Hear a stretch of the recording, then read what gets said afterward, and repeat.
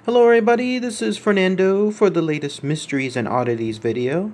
Alright, let's go ahead and let's do another entry here. This one, yet again, based on one of your newer suggestions. Please keep them coming. I'll probably end up doing just one more for this go around, and then I'll give it a brief rest and start focusing on another series. This one has to do with an interesting phenomenon that is found somewhere there in Peru that to this day, people have no idea what it's for. That's why it remains such a mystery even after all these years. All that people can guess are two main themes, including a third item, all of which I'll discuss here in a minute. But as far as which one is the truth and which one isn't, it's still up to debate. It is pretty much very much wide open when it comes to which one is the correct answer. Either answer could be the one, and it has to do with this. You're looking at it now. It goes by various names, but the most common name, the most common colloquial name is the Band of Holes. So let's go ahead and let's talk about all the mysterious and fascinating info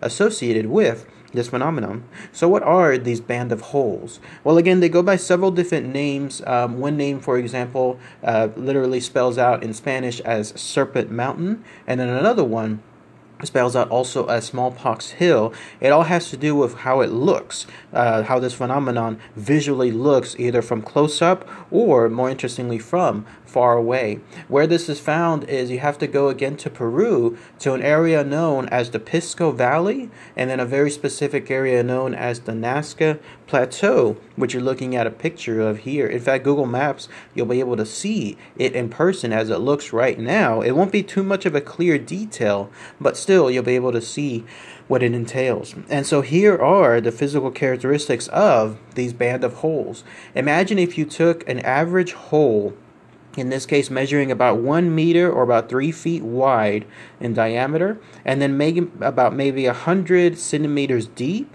and then multiply that by about 5,000 times, and that's what these Band of Holes are. They all run up this hill leading up to that mountain, and it runs about 1.5 kilometers in total length. And then as far as the actual width of this trail, it can vary anywhere from between 14 meters up to 19 meters as the average, and then on the highest end up to 21 meters. So that's all that is. Essentially, it's a small pockets of holes that are there, each one next to each other, and then continuing in a consecutive line. All of them that are actually described as small pits that just have these raised edges, and then you'll see that some of them still to this day, I mean, they look almost like they did probably back then. You'll see these stones within them to help create that separation, and all these holes just all banded together, and then they lead up to, for whatever reason, this mysterious mountain.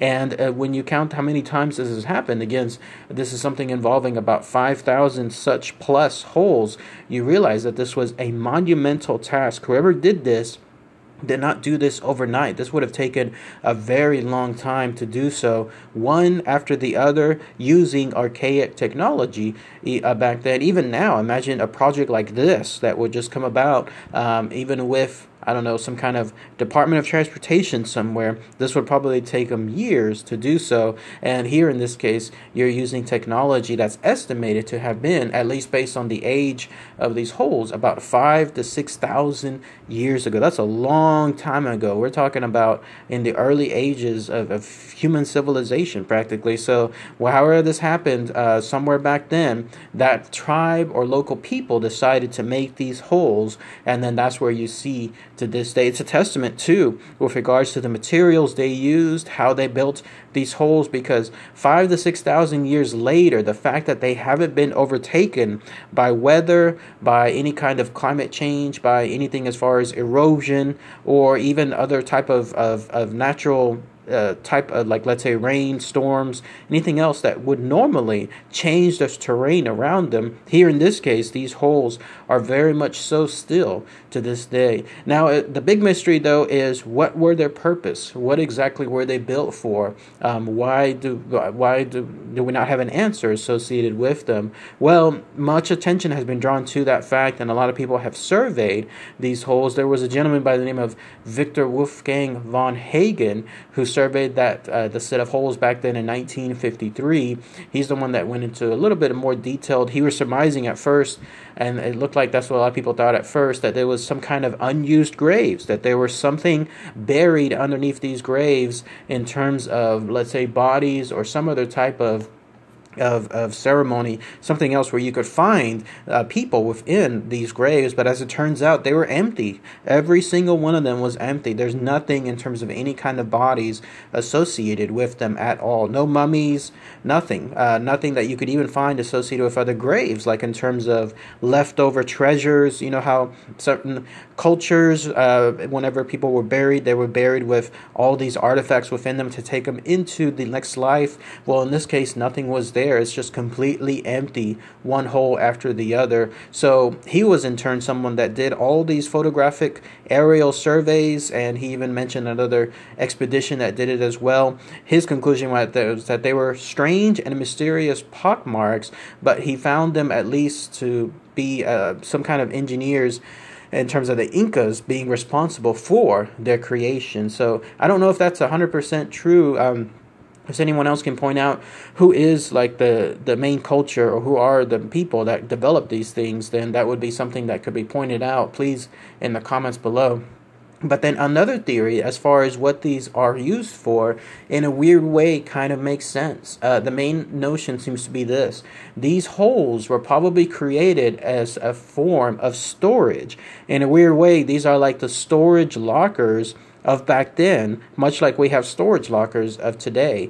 And so this is why people were stating that this could have been used as a way to create something where each hole contains something important or something that could be held within, let's say, one hole next to one person, one hole next to the other person. Like each person owned a separate item in terms of their storage, or it could have been used as storage for whoever the rulers were there at the time.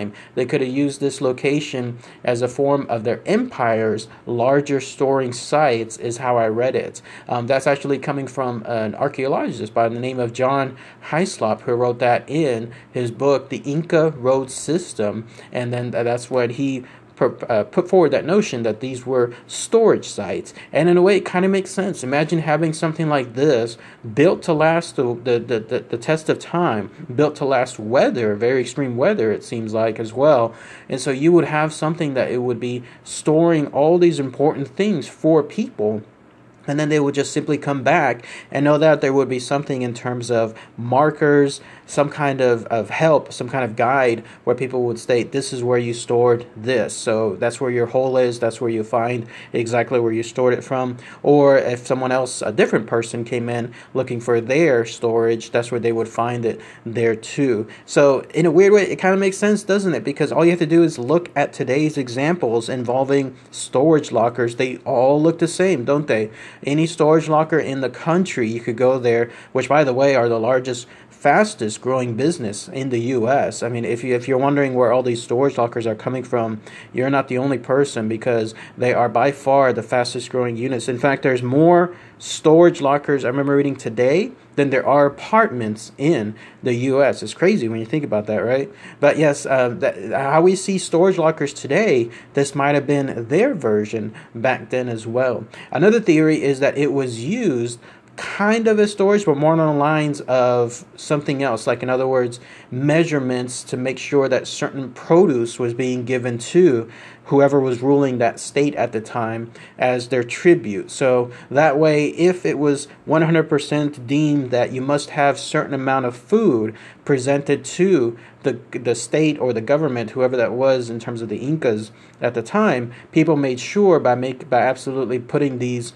specific holes filled with that produce, and that way they would never ever run short. And then if there was a specific amount they had to meet, then as long as they met them within these holes, then they knew exactly that they would not have any trouble thereafter. Kind of a stretch, but at least that's another theory associated with it. Those are the two big ones, in fact, when it comes to this stuff. In fact, there's going to be more apparently studies associated to try to find pollen or other type of items within the holes to make sure that it showcases that theory as well. And then a more far-fetched one that always comes into play is anything involving mysterious items within the world. You can go no farther than ancient aliens to think that there's always going to be some tie-in to some kind of civilization, some Asian civilization mixing in with aliens out there. And as you'll see in this picture here, Giorgio had visited that location as well, as always making some kind of claim